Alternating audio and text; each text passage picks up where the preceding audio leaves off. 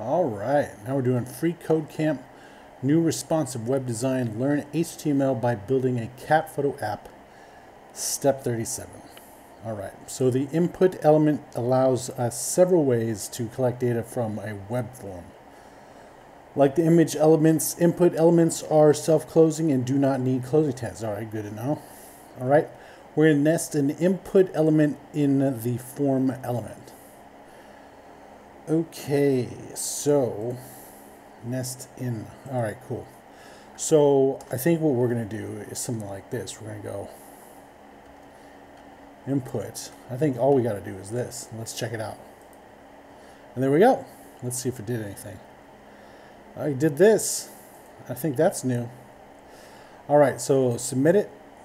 All right, and now we're on step 38, and we'll see you next time.